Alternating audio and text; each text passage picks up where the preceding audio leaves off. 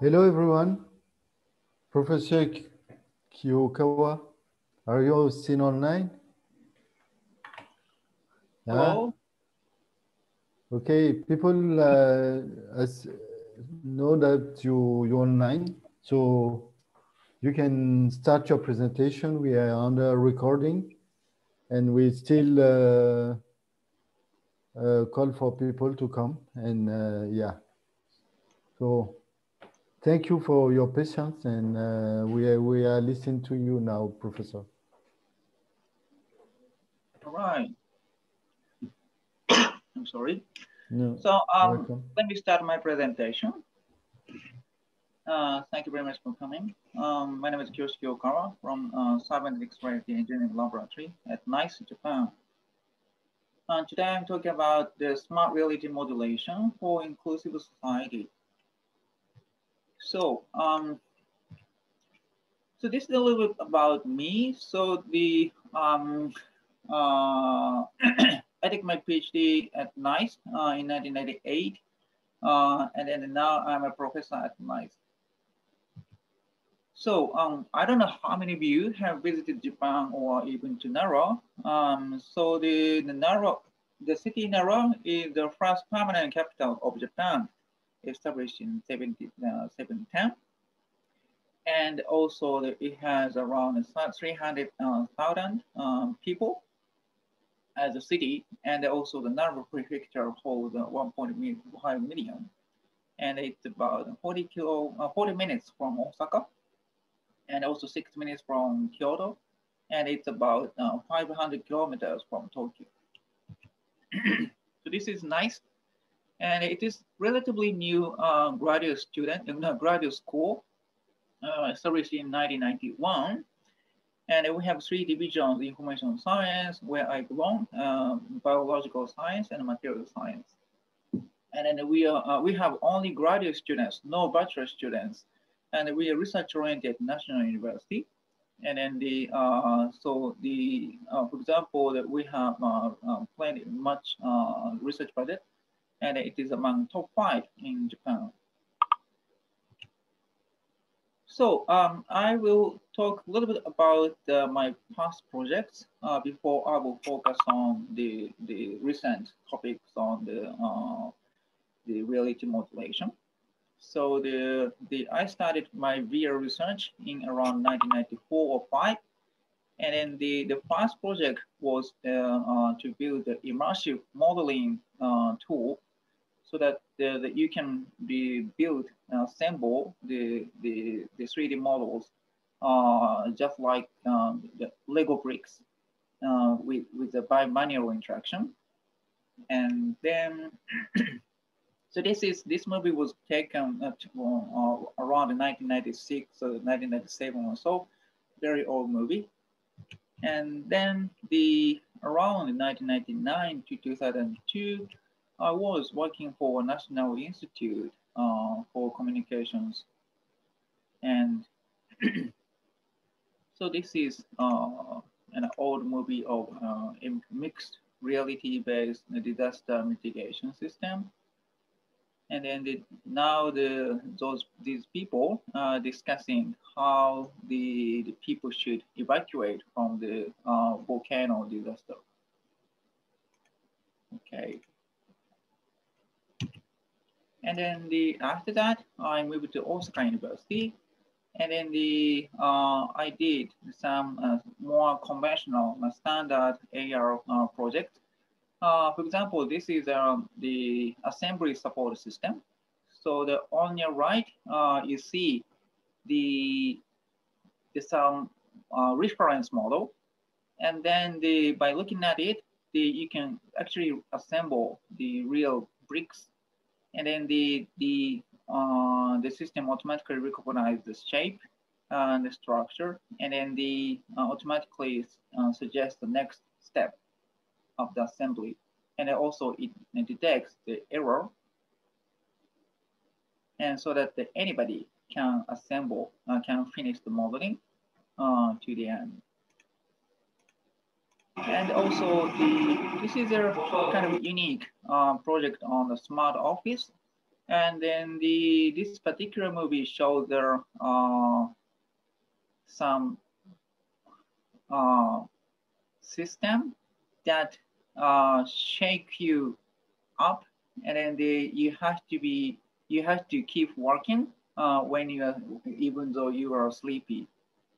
So this is so like this. The smart office can detect the worker's status, and also the change, the color or the music, or they also give them the multimodal stimulation for the more efficient working environment. And also, I'm also interested in the head-mounted displays.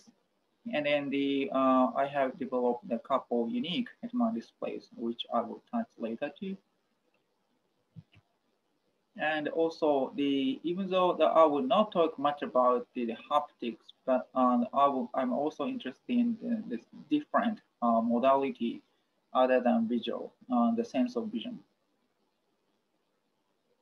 All right. So this is the technology roadmap. The many Japanese researchers came up in 2014.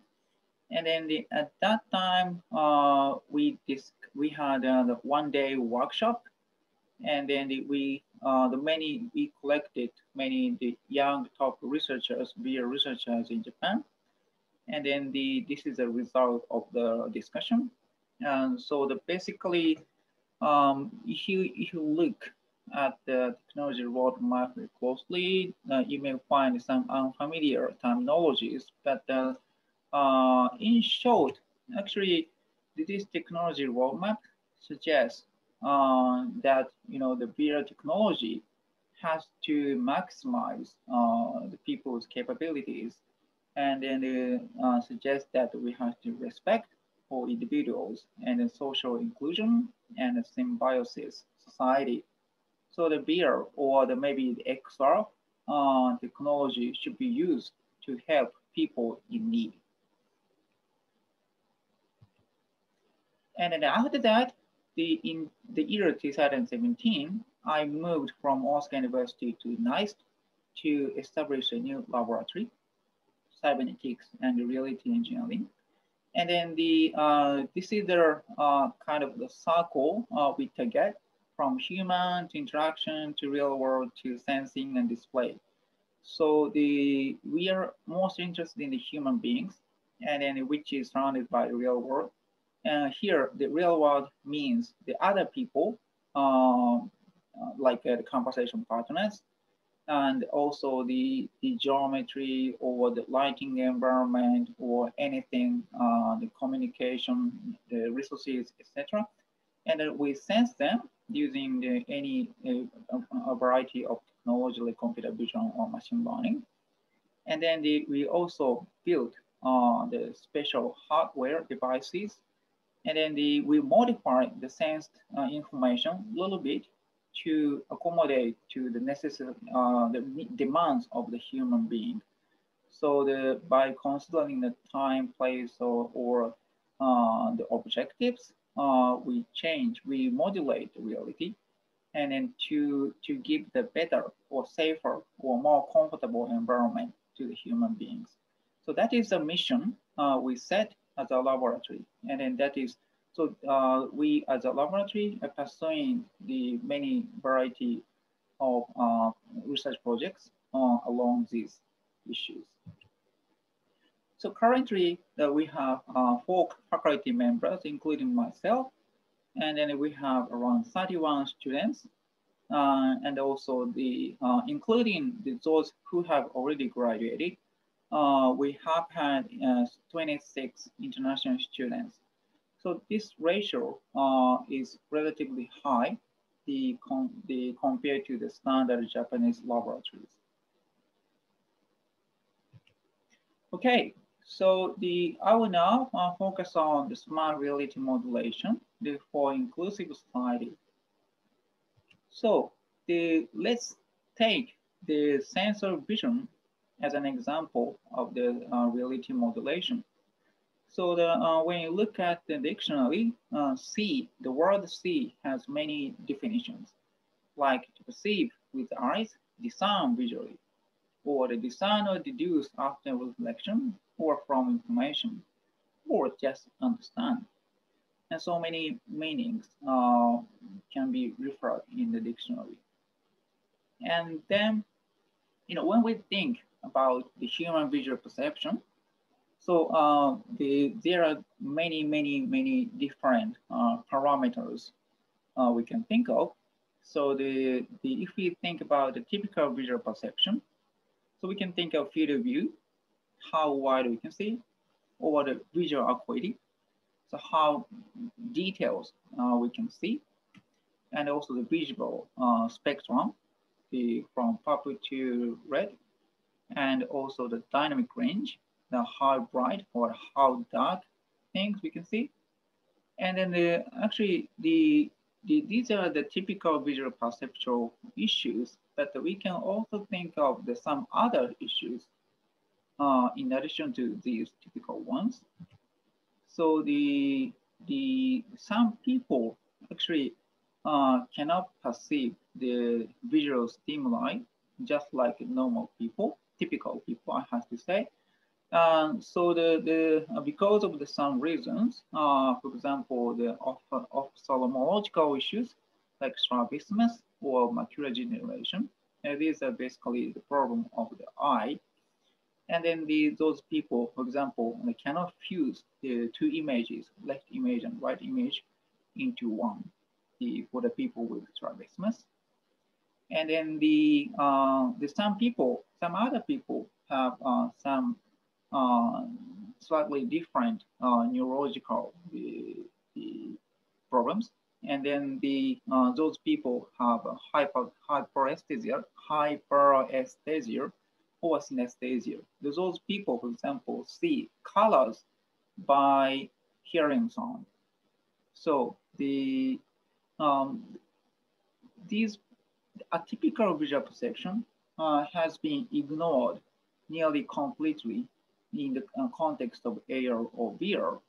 But we have to be reminded that the standard visual stimuli cannot be perceived equally for all the people. And in addition to these typical and atypical visual perception, we have to also think there's some extrasensory perception, like a clairvoyance or remote viewing or precognition. So these actually are not native normal capability that human has. But when we think about the capability of the seeing, maybe we can come up any new capabilities beyond the normal capabilities that human has as an animal. So the seeing capability has such many meanings. Okay, so these are again the summary of the many different perceptual, visual perceptual issues, and then that is from the typical vision, atypical vision, and also some sci-fi the higher beyond the normal capability of the vision. Okay, so how many of you know the Robert Hooks? So he's a famous scientist, and who has written a famous book called Micrography. And then it was written in the 17th century. And then in the preface of the book, he said that actually he's famous for the observation of for example, the cell of a plant for the first time. And then he recorded many good drawings. And then he said that the adding of artificial organs or to recover some degrees of those former perfections. So basically, he used the microscope just to recover some lost capability human had before. So that is his idea. And then the glasses have highly promoted our seeing. And then he said that, you know, in the future, from the 17th century, there may be found many mechanical inventions to improve our other senses of hearing, smelling, tasting, or touching. So he thought that the microscope is a tool to augment human capability. So here's another scientist I'm interested in, Jakob von Uexküll. He considered the concept Umwelt. This is a German word. It could be translated to the self world or the functional, no, self world. Yes. And then the animal's Umwelt or self world is determined by the animal's sensory systems. So that means by which sensory information is processed, perceived, and its action systems. So basically, the world, the entire boundary of the world is defined by its animal's sensory systems and also the actuation systems. So beyond that, you cannot sense anything and you cannot touch, you cannot control anything. So naturally, these sensory systems and the actuation systems limit the world of an animal. For example, a hen responds to the chick's sound, but a hen cannot see the chick's differences very well. And the frog responds to the object's motion, and then they can catch a fly, but actually they cannot see the fly very well either. So in other words, by using some technology, if we change the sensory systems, virtually change the systems, or the virtually is changing the actuation systems, we can expand the world we can perceive or we can control. So that is the idea. So this kind of human augmentation is not a completely new idea, as I have explained.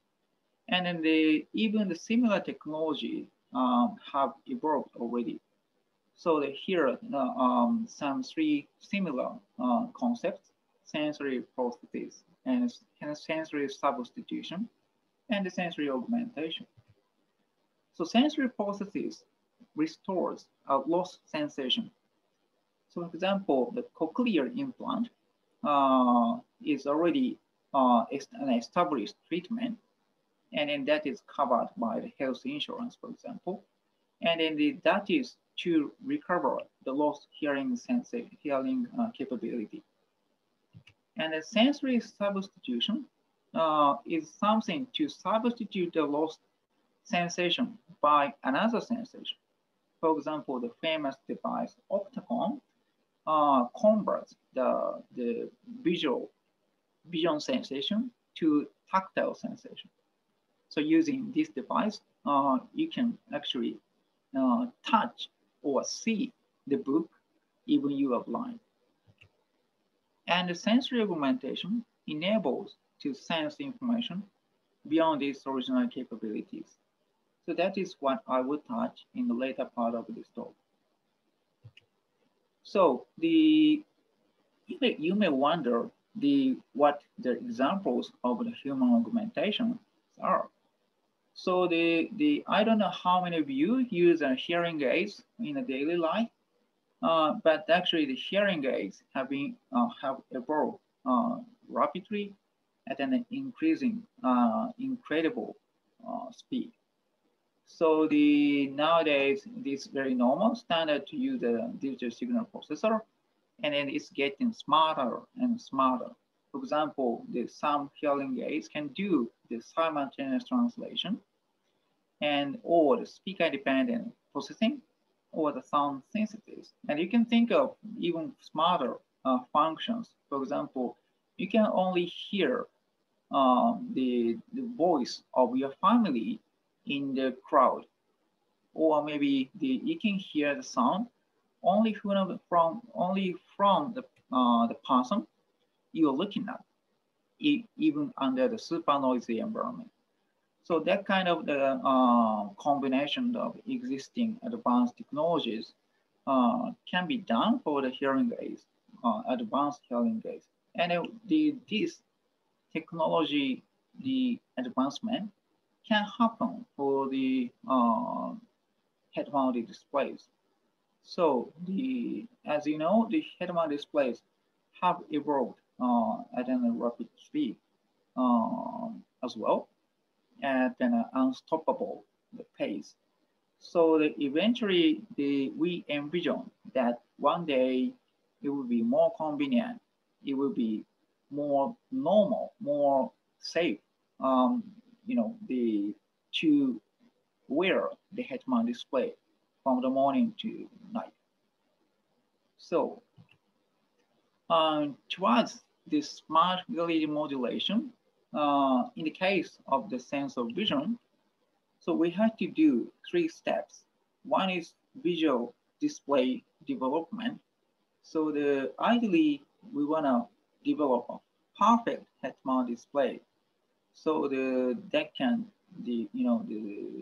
present any conceivable visual stimuli to the human eyes. So that is beyond our current technology, but slowly but steadily, the head-mount displays are improving. And the second step that is normally ignored is vision correction. So to support the people with atypical visual perception, so we have to correct some visual stimuli to adapt to those people. And the third step, finally, only after we can present any visual stimuli to the human eyes with or without a typical visual perception, we can think of the human augmentation. In this case, from the perspective of the sense of vision. Here, we have to think how we can intelligently assist humans by changing the sense of natural sensation like vision. So the first step, HOP. I will not touch in detail, but we face many challenges in head-mount displays. We want to downsize, and we want to make it light. We want to have a wide field of view, the great angular resolution, and then the accommodation, and also the occlusion. I don't know how many of you have tried HoloLens, for example, but all the images are semi-transparent. So those computer graphics overlaid onto real environment cannot completely hide the real environment behind. All right, so here's a brief history summary of a head-mount display, but we'll skip it because of time. And then we can think of the wider field of view head-mount display, and also we can think of the high resolution display. And then normally, for a long time, we have had a trade-off between the wide field of view and high resolution. But nowadays, we can think of 8K or even 16K display. And then eventually, I think we can eliminate the trade-off. And then those field of view can be wide enough, and the resolution can be high enough at the same time. About accommodation, if you have tried the head-mount displays, you may notice that you cannot show the virtual image at an arbitrary distance. So even though you have a binocular disparity, the image itself will appear at a fixed distance normally. And then we can also think of the occlusion, as I explained. Normally just like on the far upper left image, those images appear in an optical cis-Hetman display, semi-transparent and ghost-like images. But we want to make it more realistic. The opaque image is very important, but very difficult to present with the optical cis-Hetman displays. So there are many issues, and then this is one of the research result from our laboratory, which we will present in 2 weeks or so at the ISMAR 2020. But we have developed a super wide field of view optical cis-Hetman display with occlusion capability. So it's super wide view, and also it is can change the transparency pixel-wise. All right, so the next issue is the color reproducibility. So the optical cis-Hetman display, as I said, all the images appear semi-transparent. That means that all the images shown on those Hetman displays are influenced by the background real environment. For example, if you have a blue wall, and then if you want to show the yellow banana, and then the yellow banana will look green before the blue wall behind. So that kind of the interference between the real background and then the presented image becomes the big problem. And then color reproducibility need to be considered. And then there are some research the studies that mitigate this problem. And then the next issue is the calibration. So normally if you use an AR or MR or something with a smartphone, then those virtual objects will appear on a smartphone screen, and that is not a problem. But in the case of the optical cis-Hetman displays, those image overlay, image mix will occur on your retina, and then that is why even though you show the same image, so someone will see it at a correct position, but for some other person, because your eye will be moving slightly different, and the eye to eye distance is slightly different. So some people will see those images at a slightly different position, and then that will result in a misregistration. That is a problem or error. So that is why the eye position, 3D XYZ position of an eyeball must be measured in real time, which is not be considered in normal Hetman displays. So there are many other issues. I will skip the explanation in detail, but as I have explained, the many technology barriers remain if you want to show an arbitrary image to the user's eye to be comparable with the performance, the capability of the human's eye. The human eye have a very wide field of view, for example, horizontal field of view can span 200 degrees, but no Hetman display can support that wide view.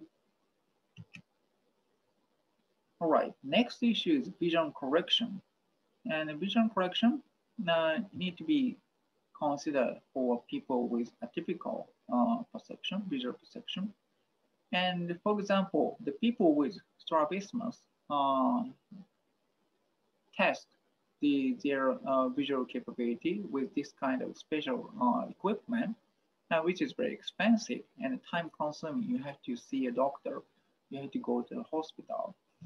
And then by special procedure, you measure how differently you see the images with left and right eyes. And then this procedure actually can be done with not with a very expensive special equipment, but with the head-mount display. So all the vision examination can be done with a very cheap head-mount display. So you don't have to pay the million yen or something, but you can do the eye examination at home with a smartphone. So we have developed the visual gesture test, for example, and then we have confirmed the similar performance. So I'm saying that without buying expensive devices, that you can do the health test at home, and they can reduce their medical cost. And for example, this is the collaborating ophthalmologist, and then he was very happy about the system, and then it could be actually used at the medical department. And this kind of examination can be expanded to support many more diseases, eye diseases. And then with a cheap head-mount display, for example, to some extent, you can test if you have an early symptom of the Parkinson's diseases, for example. And then not beyond just the examination, you can finally correct this visual perception. So this upper row shows the typical perception, visual perception. So you can think of an eye as a camera, and then you can think of brain as a spatial temporal filter. And then you can think of a typical visual perception as the atypical parameters for the camera or the spatial temporal filter. So that if we can develop some inverse functions for those atypical camera or atypical spatial temporal filter, so we can finally recover the normal image at the final step. So by putting the inverse function to the input image, and then they show that converted image to the people with atypical visual perception, those people can see the similar image as the typical people. This is the concept of the visual perception context correction. So this is a very fast, simple example of the vision correction. So those people with strabismus cannot fuse two images into one. But if we shift an image presented to an eye, then you can virtually eliminate the strabismus, and then they can recover stereopsis. So they can see the objects in stereo. So this is probably the most simplest example of the vision correction. And then you can do that for other atypical visual perceptions. For example, in the case of the macular degeneration, that you can pre-distort the images to present to the eyes.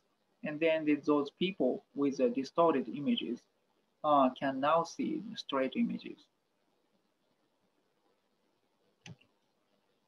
Okay, and then the similar thing can be done for the more complicated visual perception. So there's some people with the ASD sometimes see the visual noise when they enter into a noisy spaces. And then this kind of visual noise are very, very difficult to eliminate. So our approach is to change the input image, input video to a safer one, very similar, but a safer one that would not trigger this annoying visual perception. And then by wearing the video system head-mount display, and then they can, live like normal without having these problems. So that is our vision. Actually, currently the video system head-mount display are too bulky to use for daily basis, on a daily basis. But we envision that those displays will become small and they become comfortable to wear in the near future. And then we are also developing smart eyeglasses, smart sunglasses that can change the brightness of an object that is actually object-based, based on some the AI-based object recognition.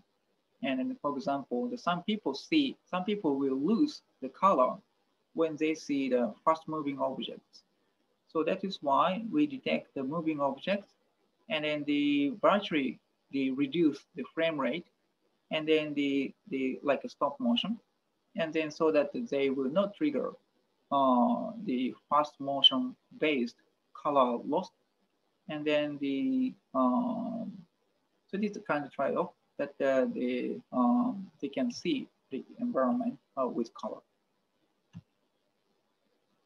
So this is an example of the smart sunglasses. Okay, and then finally we can think of the more advanced visual experiences. For example, by having the couple the stereo cameras and then the head-mount display, we can now develop, for example, you can zoom, auto zoom goggle. So just by half closing, squinting your eyes when you when you want to see the far objects, and then that will be enlarged like a sci-fi movie. Or if you have a moving objects, and then you want to see if you want to see the future trajectory of those moving objects, that future trajectory can be calculated and also shown to your headset, and then that future motion can be more easily estimated, and so that you can play tennis or badminton better.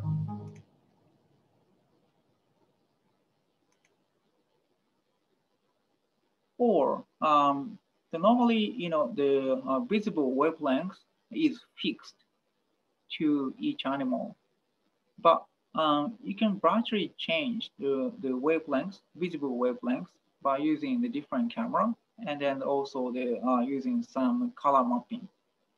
Then normally, if you just do the color mapping, you will lose the important color information because you are changing the color to different colors. But by detecting which of the color, or for example the temperature is important, and then if that area, for that particular area, if the system thinks that the temperature information is more important, then you can change the normal color to the temperature information. And if you think that the color information is more important than the temperature, and then you can keep the original color. So that it's kind of adaptive visualization of temperature in this case. Or you can change the viewpoint by using this automatic 3D reconstruction. So imagine you are now examining the layout of the furniture, and then you place some virtual furniture before you, and sometimes you want to see them from top, but it's impossible, but because you cannot fly, and because of the collision. But if you use a virtual environment, you can change the viewpoint, and then this kind of 3D reconstruction can happen while you're moving around. So normally in AR, if you want to change the viewpoint, you yourself have to move But by combining AR and VR smoothly, you can have much more flexible viewing experience. Or sometimes, it is very difficult to know what was happening in a very high speed event. Then you want to look back what happened. Then by combining a high speed camera and also the RGB camera, so we can virtually recreate the high speed, the 3D scene, so that you can play the event at an actual size at a slower pace, so that you can slow motion for the real environment. And then by the conducting the simple user study, we proved that the free viewing of the 3D event at a slower pace will be helpful for understanding the event. So this kind of the changing of the time is also helpful. This is kind of another way of visual augmentation. And normally when you do AR, you just add more information. It's kind of an addition.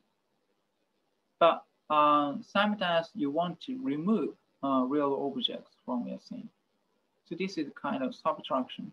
So this is called a diminished reality, and this is more technologically complicated, but sometimes more important.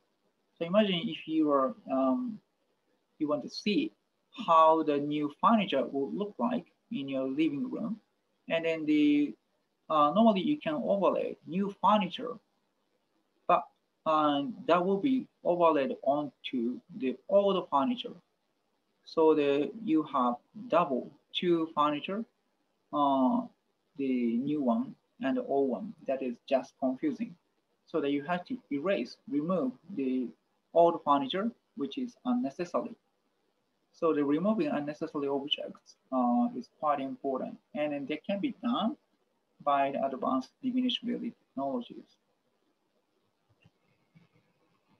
So this kind of the diminishing visual information is sometimes helpful.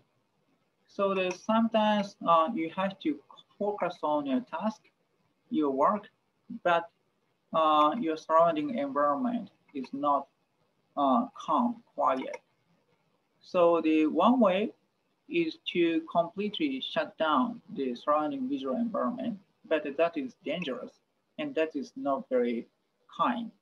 So our approach is to reduce the visual stimuli to some extent, to change the color or the brightness or introduce some block.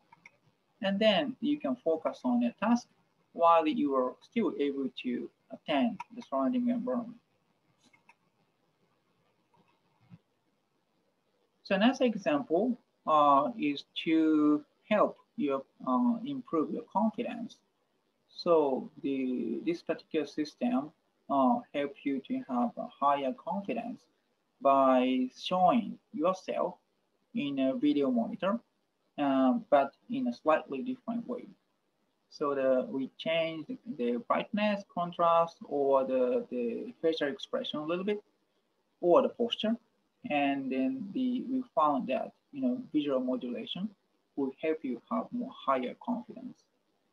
So this kind of the visual modulation will also help some tasks. And also the visual modulation can also be applied to facial expression of other people, a conversation partner, for example.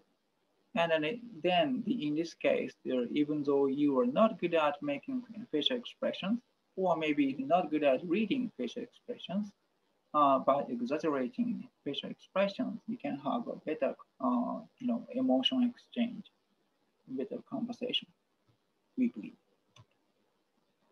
And then that kind of the visual modulation can be further enhanced by using AI-based image conversion. So the one example, simple example, is to expand the field view. So this is a normal video game, and then the outer image is the in real time they produce the computer generated image. So the that is solely inferred, estimated from the image inside. So even though the image quality is not very good, but normally in the race game you are focused on the center of the screen, so the poor quality of the periphery will not be a problem. So this kind of the image estimation can be used for other purposes. For example, in this case, the 2D video is now converted to a 3D video with a wider field view. So you can just put the 2D image, 2D video, and then you can now jump into the video, and then you can make a VR space. And then GAN, the AI-based real-time image-to-image translation, can also be used to change the appearance of a food. Sometimes you cannot eat some food you want to eat because of religion or the disease or something. And even in those cases, you can change the appearance of one food to another. And then interestingly, those people will also be able to sense the food that you want to taste. So in this case, in reality, this person is eating the somen noodle with a plain the taste, but visually he is now eating ramen noodle that is much more oily and then more tasty actually, but not healthy at all. And then interestingly, he tastes the ramen noodle, not the somen noodle. So this kind of the gustatory modulation is very difficult in a chemical solution, but you can do that to some extent just by visual modulation. And then this will improve the quality of life for people with disease or something. And this system has been featured by a famous TV program in Japan. And in this case, just having in reality, just having a white stemmed rice, through the goggle, she is now tasting the curry, rice and curry. And then interestingly, she also smells the curry rice. So this kind of AI-based visual modulation can be also used to simulate some unwanted environment situations, in this case, fire. So you reconstruct the real environment, and then you estimate the vulnerability or the material with an AI, and then you can better simulate the fire in the imminent environment before you. So this kind of the intelligent environment recognition can be used to enhance AR experience.